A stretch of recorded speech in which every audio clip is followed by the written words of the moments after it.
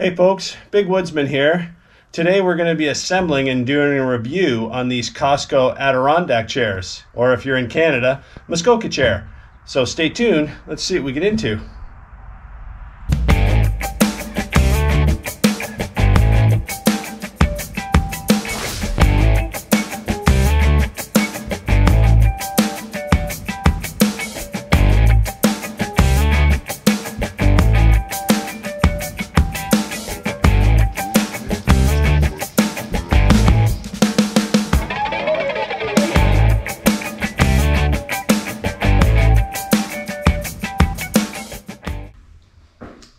So here we are in the shop today. Now I've searched around a lot of different places, gone to a lot of small outfitter shops, little backyard producers to try to find a decent quality Adirondack chair. And the best thing I found so far for the price has been from Costco. So they actually, when they have a sale, the price on these chairs is very worth it. They're a composite plastic chair. Basically, they've got a complete warranty on the coloration. They're not going to fade. They're not going to wear in the UV. So today, we're going to put them together. We're going to see what kind of quality we've got. So the first thing we need to do is get this guy up on the table. Now, these are not light. They're probably at least 50 pounds a piece per box. So if you need to get a friend and build these, absolutely, I advise it.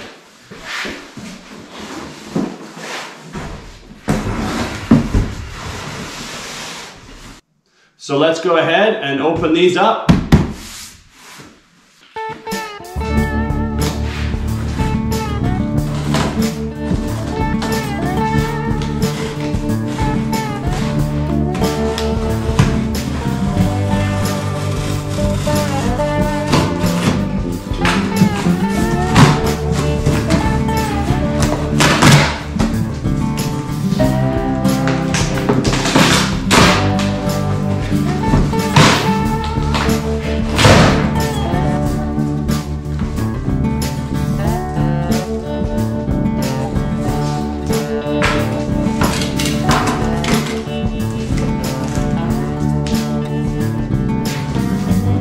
There we are on first unboxing. We can see that they're, well, probably 50% already built. The quality looks really good. They're nice and solid, nice good plastic, wrapped well, packaged up nicely.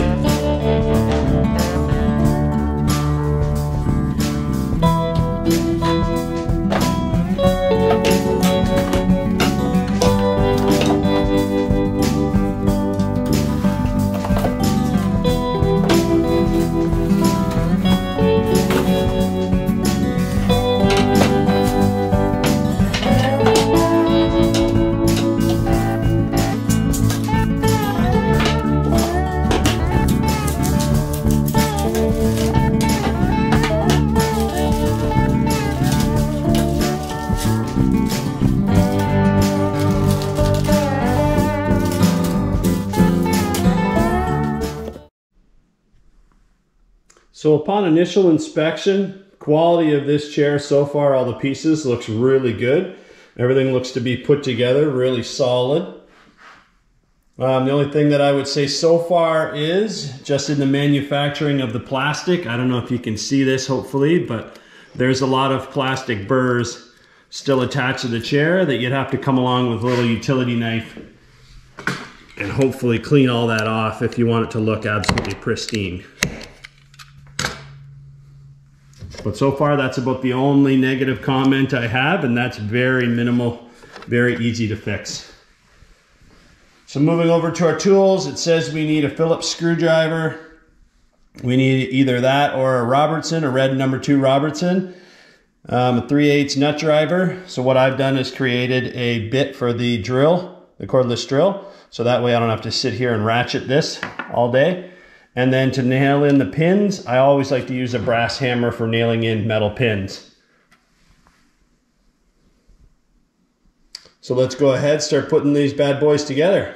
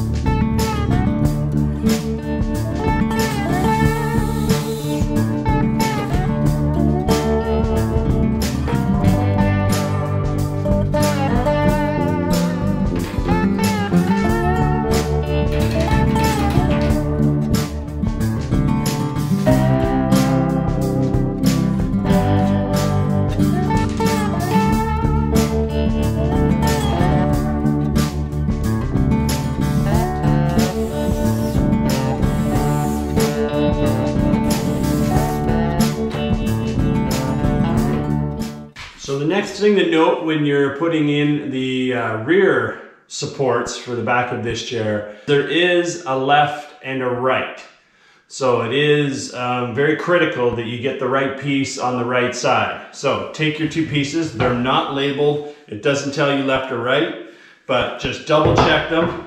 With the alignment pins that they give you, if you put that in, you will see that the angle on the bottom of the foot is actually correct. They do align properly. So make sure you get the left and the right on the right leg. Is that correct?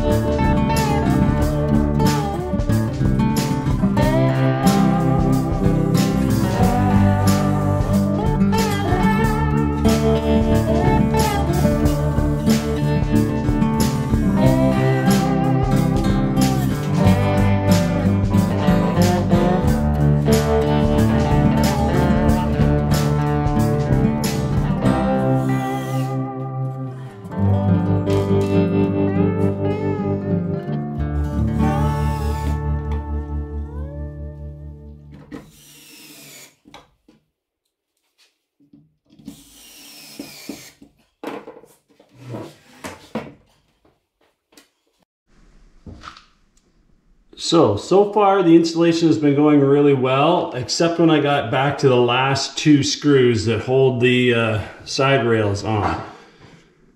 So you can see here, there's a gap and it's tipped up. So I'm gonna have to come up with a clamp or something that sort of flexes that back down in order to close that gap so I can get this screw in. So let's get that done. I really don't want to have to pilot hole new holes. So I don't know, hopefully we can figure it out with a clamp.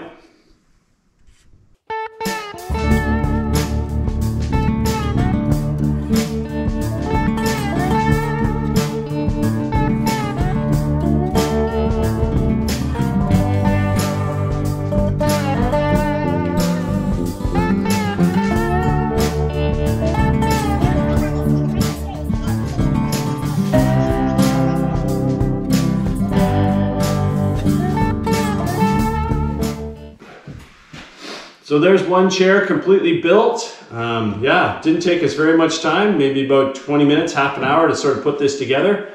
Probably would have been a lot quicker if it wasn't for these back two screws. I don't know why they were causing me such problems, but I've got two more chairs to build. I've already built one, you saw at the start of the video. This is number two, I got two more. We have a set of four that's gonna go around our fire pit. So I'll speed through that. The instructions are all gonna be in, of course, the package when you put them together, so I'm not gonna go through every single detail. But let's fire these other two together.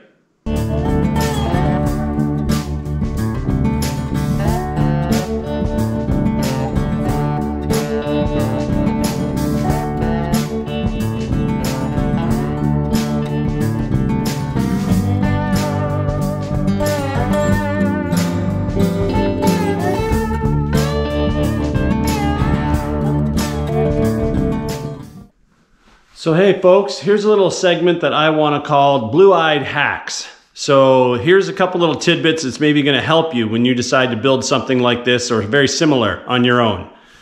So every single drill that comes has a slip clutch on it, and it's used for items just like this.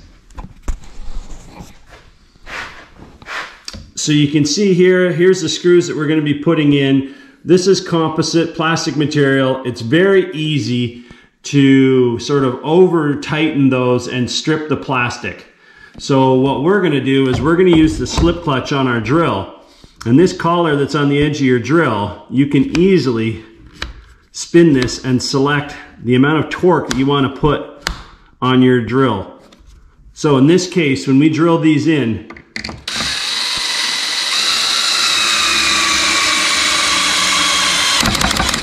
once they hit bottom, it'll slip clutch the drill and you can't over tighten them. Really good point when you're working with soft woods, plastic, things like that. There's your blue-eyed hack for the day.